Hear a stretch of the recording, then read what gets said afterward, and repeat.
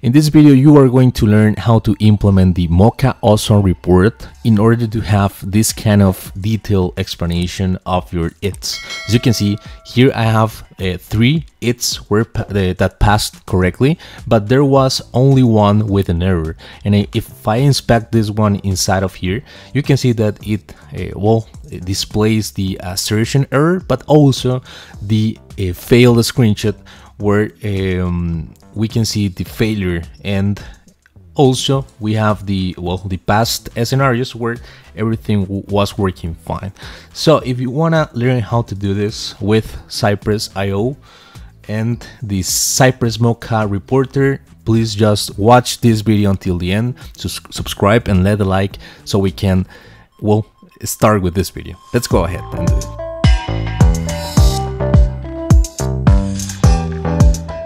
Okay guys, before we can start working with CYPRESS MOCHAWESOME reporter, I just want to let you know that I'm gonna be using two different spec files. They both do basically the same stuff, right? However, the approach is different. In this homesource.spec.js, we have implemented the page object model, right, with 4 different its. But in the another spec, we have done the same stuff, right? But we are using a data-driven approach in order to test this application and try to avoid the duplication of code. If you want to learn more about this, probably I'm gonna leave a comment where you can learn both scenarios with more detail, because I don't want to bother you and make you spend a lot of time with this. The idea is to integrate the reports and now take a look of the syntax, right? But I just wanted to let you know that in this case, in my scenarios, I'm actually testing this signing or logging feature, right? We have different scenarios covered. For example, if I enter with the standard user and with a an expected password, we're gonna be logged in this inventory website where I'm gonna validate if this span has the word products over here, right? So that's one assertion that I do. Another scenario is when I enter a logged out user and I also enter a valid password, right? That scenario is gonna retrieve this error message, which is this username has been logged out. Also, we have the scenario where I enter a valid username but an incorrect password, and you are gonna have this as a message: username and password do not match any user in this service. And also, if I do the another scenario, right, where I enter an invalid username, we're gonna have basically the same message. In this case, as you can see in my code, I'm gonna be changing the first scenario where I am actually, of course I'm gonna be receiving the products in the title. I'm gonna be making this assertion to fail intentionally, right? I'm gonna be expecting to have test, and of course it is gonna fail. So if I come here to my terminal and I execute this, again, let me just clear this and execute the CYPRESS run cron. Basically this command is gonna be executing the POM folder that I had there, right?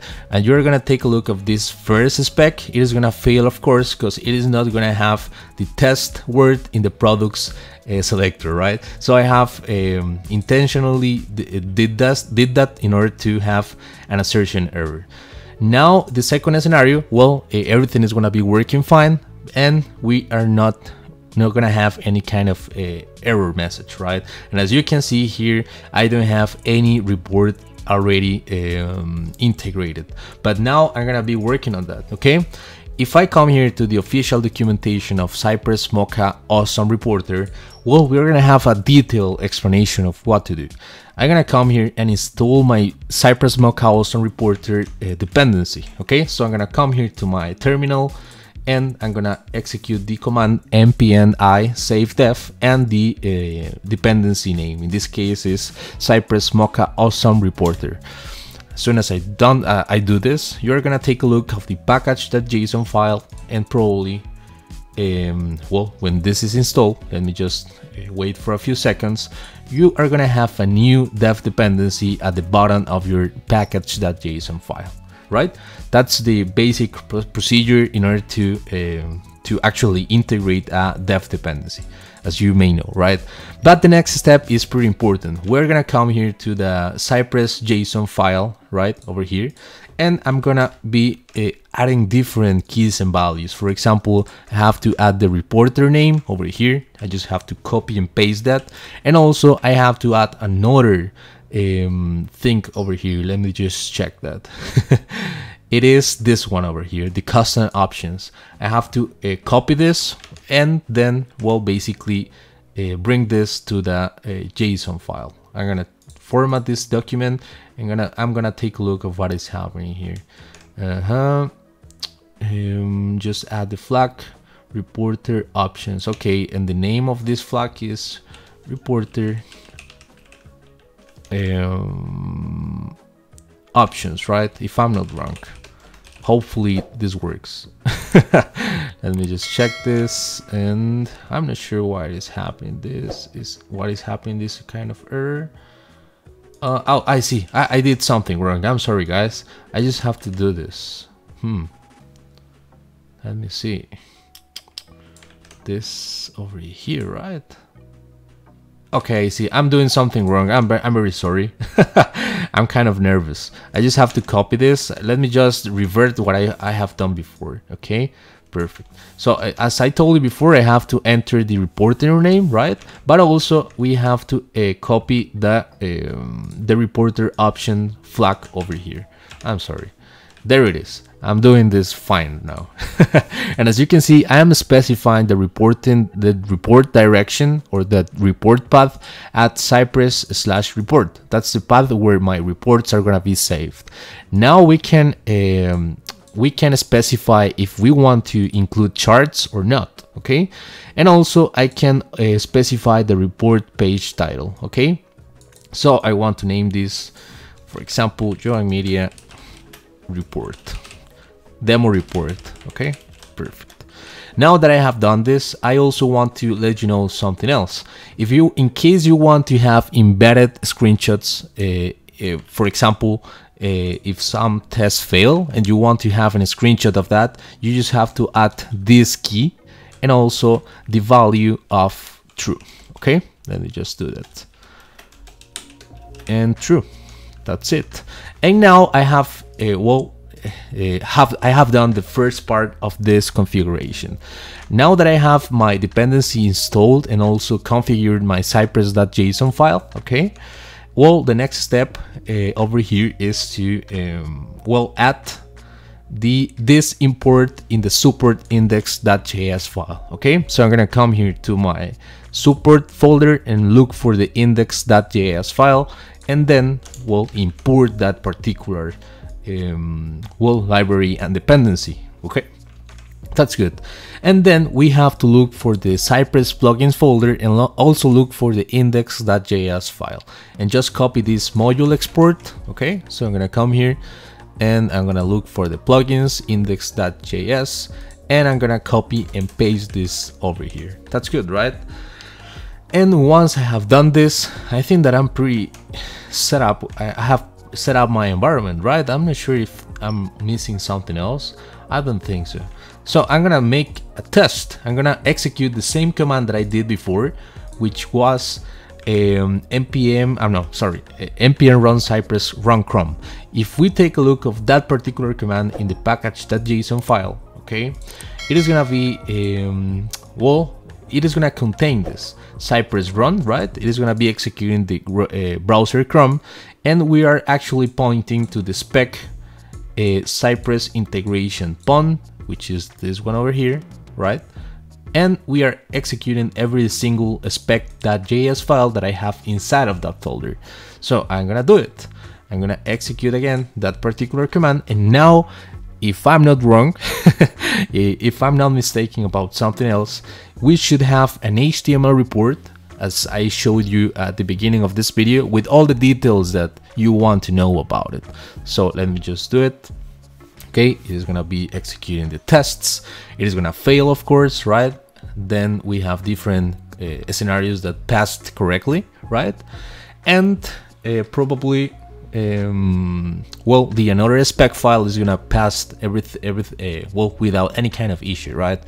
And there it is. Now it is saying that we have an error, right, in the first spec over here, but we have to check into the file that I have created, right? So I'm gonna come here to my to the place that I have my framework, and I have to look inside of Cypress over here, right?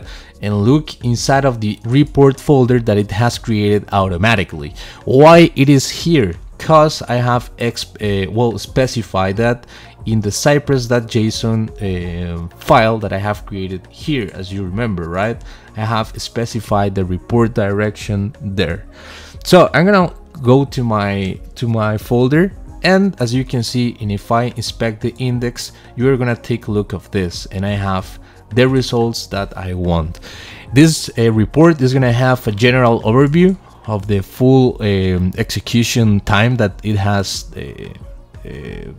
take, right? And also we have 7 different hits that passed correctly, but there was a failure over here. And if I inspect in this spec file, everything works fine. It actually took 3.6 seconds to execute the full regression over there. And also we have another spec where we have the the results over here, right, as you can see, and we have the assertion error over here. I'm not sure why I'm not receiving the screenshot, right?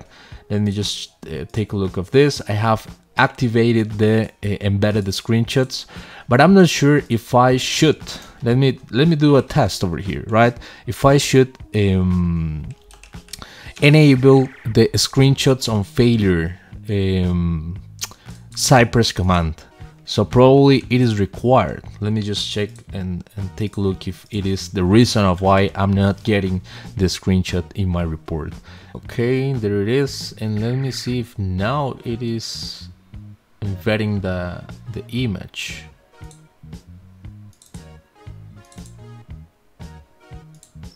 And there it is now. Yeah, I think that I was not saving something in the index of the support and the plugins file, and that was the reason. Also, I'm not pretty sure if we should actually enable this screenshot on failure true, which is a global parameter, or actually a global configuration for Cypress, in order to letting know that I want a screenshot every time something fails, right?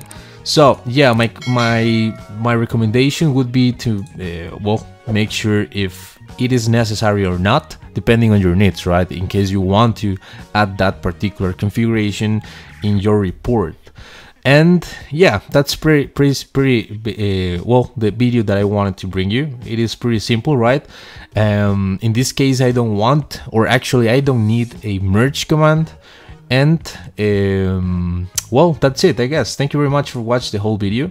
I hope that this implementation helped you in order to well, have better HTML reports in your project. Thank you very much. Please subscribe and let a like, and see you in the next one. Bye bye.